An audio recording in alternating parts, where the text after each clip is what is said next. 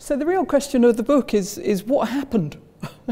What happened to British politics? How has it become so deranged that a former Conservative Secretary of State, Rory Stewart, reports that many of the political decisions he witnessed after 2010 were, and I quote, rushed, flaky and poorly considered, the lack of mature judgment palpable, the consequences frequently catastrophic.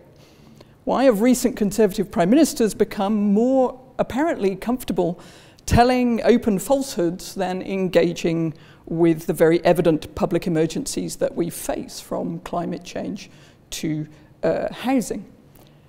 How has the British state itself, after 40 years of pro-market reforms, become not less but more centralised and more rigidly bureaucratic? So, in short, why have British governments become so remarkably bad at problem solving, and why has social reality become an almost constant source of embarrassment to British party politics and to Conservative politics in particular? And what I want to do with the book is offer a systematic account of these developments.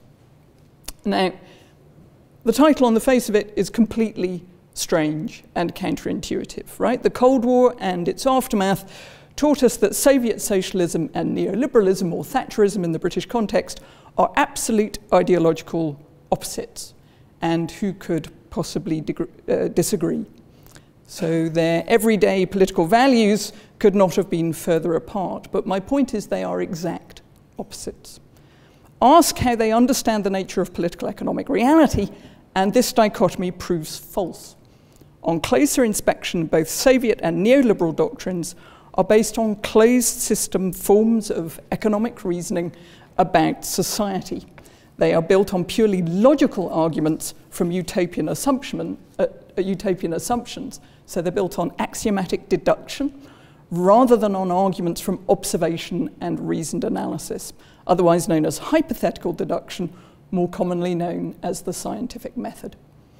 So Britain's neoliberal economic policies have typically been based on neoclassical economic theories, and both neoclassical and Soviet economics essentially assert that there are predetermined laws of the economy that each doctrine alone can apprehend, and both schemes assume the operation of a universal and consistent rationality, albeit that rationality has opposing forms, so a consistent fraternity in the Soviet case versus a constantly rational self-interest in the neoliberal case.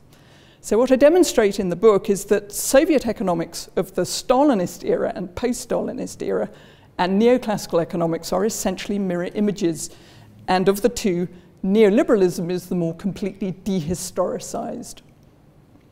In the philosophy of science, the critical realist perspective focuses on our assumptions about the nature of reality, the problem of ontology, and the methods we choose to understand it, otherwise known as the problem of epistemology.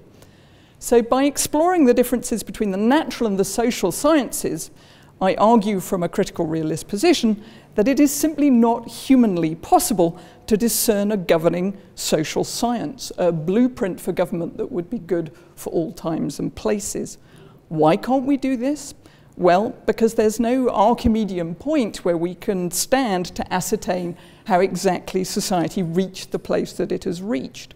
We can't transcend the history of our own curiosity. Each theory we have evolves out of the theories that came before it. On top of all this, the very fact of human imagination and of radical uncertainty in human affairs and of emerging novelty in complex systems means that even if we were to attain the godlike understanding of the past that governing science implies, the future is going to be different anyway. Human societies are open, evolving, and inescapably uncertain systems, and for better or worse, our freedoms reside in that openness.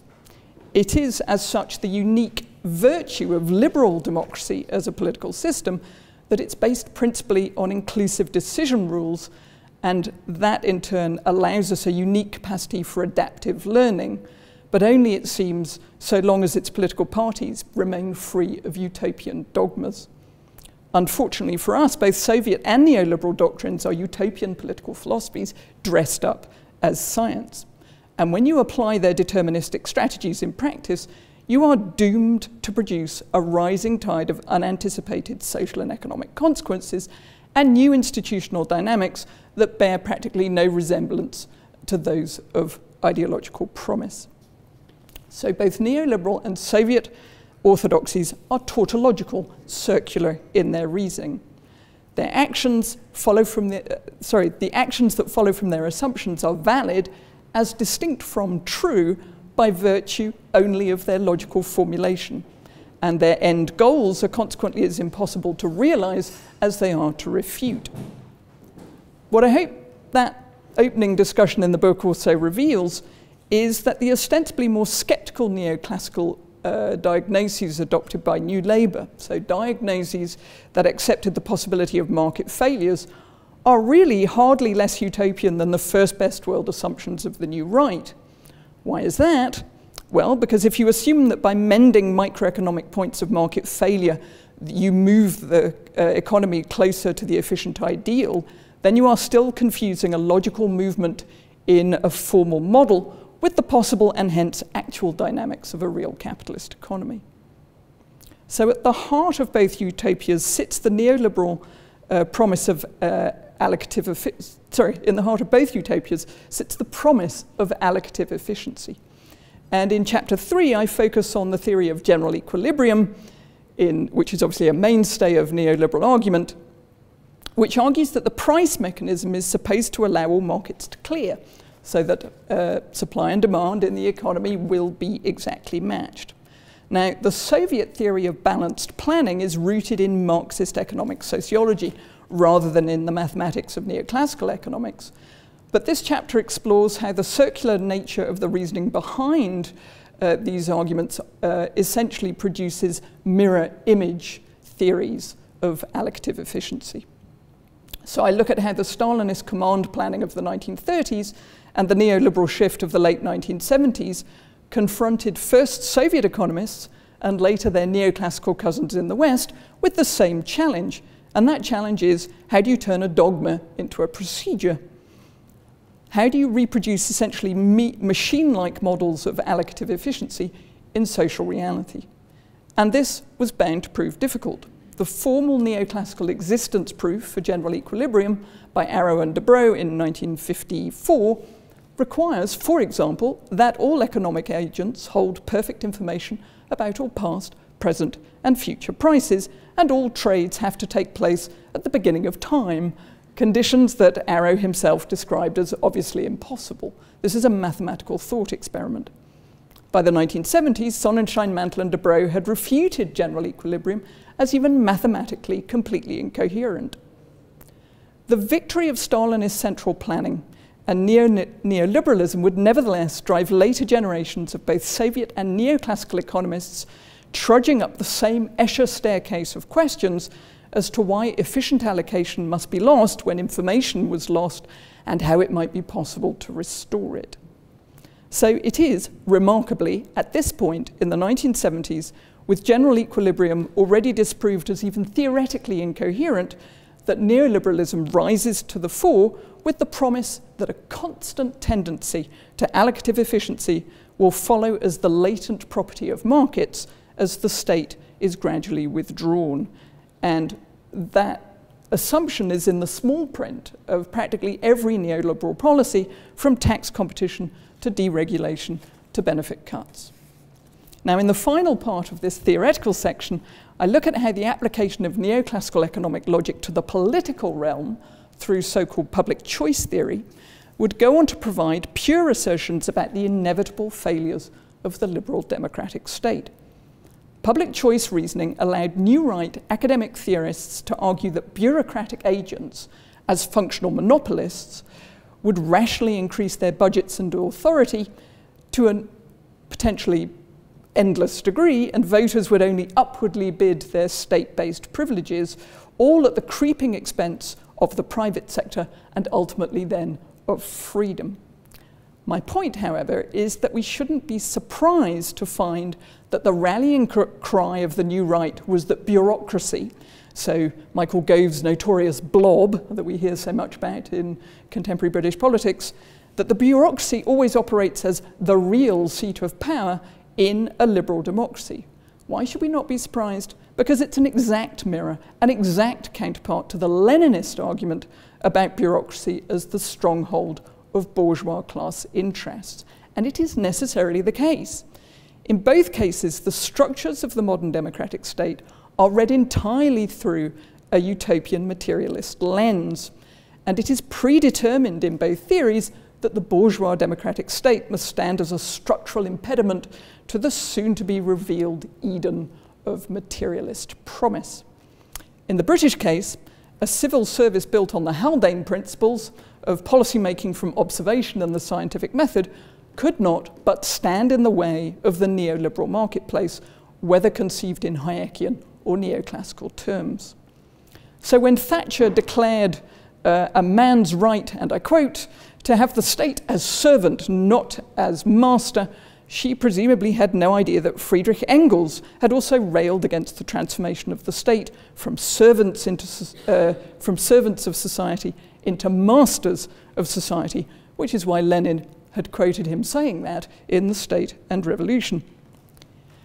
It follows that these affinities continue into the respective visions of the preferred constitutional order, the withering away of the state to reveal the self-regulating economy of perpetual peace, supposedly unhindered by vested interests or opportunistic behaviours of any kind.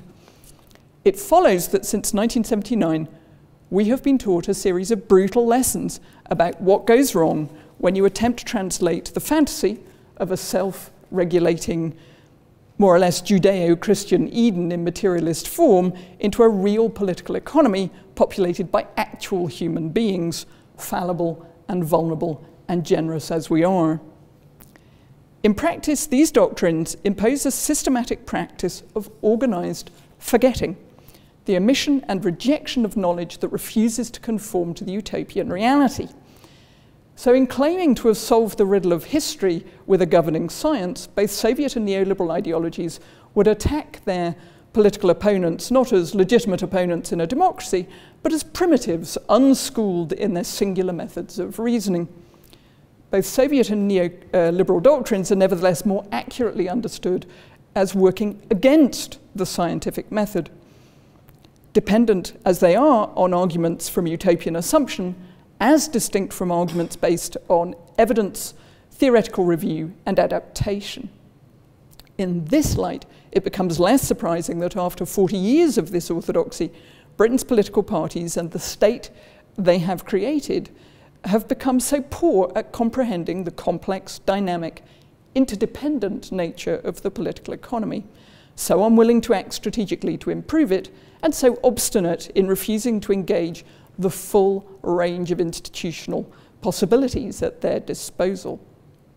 It turns out that a great deal gets lost analytically when governments move from thinking empirically about complex systems to relying instead on decision-making models that assume an unchanging mode of human rationality and fixed economic laws.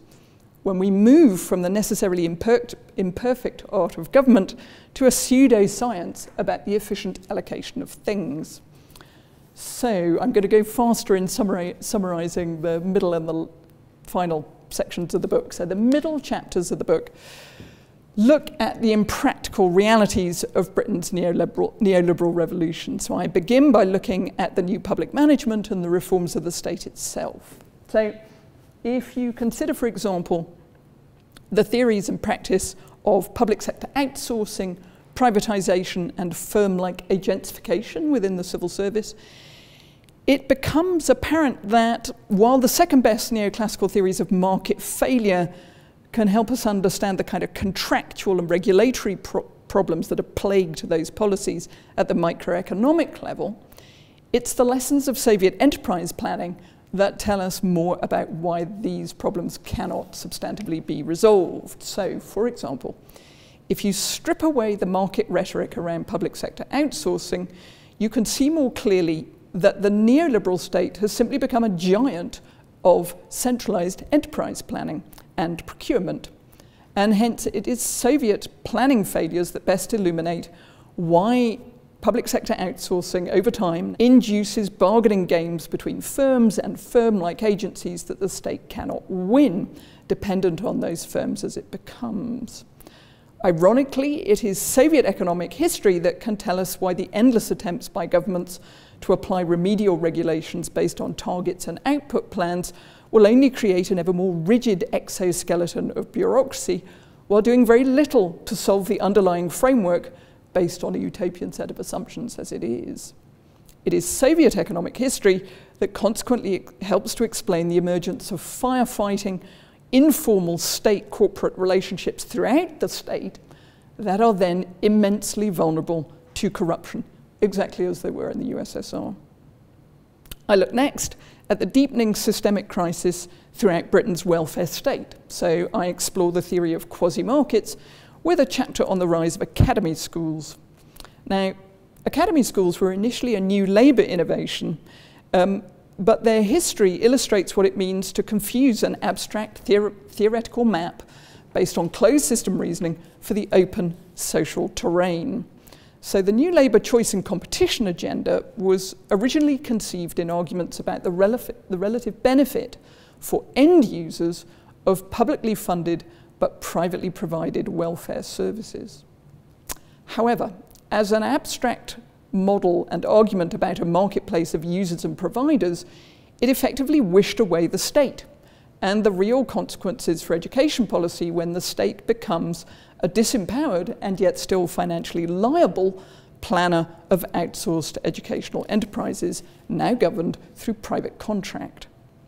Far from the liberation of teachers and schools promised again by Michael Gove as he rolled out this system way beyond Labour's more experimental intentions, academisation has contrived to create the worst of public and private regimes: the exploitation of incomplete contracts by producers, informational fragmentation, the gaming of targets, a really severe loss of public accountability, financial corruption, and increasingly Kafkaesque efforts at bureaucratic remedy, all reminiscent of Soviet enterprise failures. And I think together this helps explain what is now a really severe retention crisis for teachers in British schools. Turn, in fact, to any major policy reform of the last 40 years, and you will find the steady development of Soviet pathologies in capitalist form.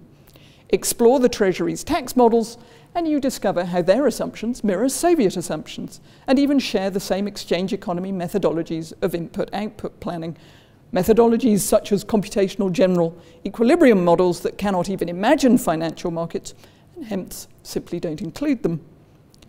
Accept that not all large corporations are honourable stewards of social productivity, however, and it then becomes less surprising that the practice of lowering corporate taxation combined with maximising shareholder value has produced more private financial extraction rather than more investment and higher productivity.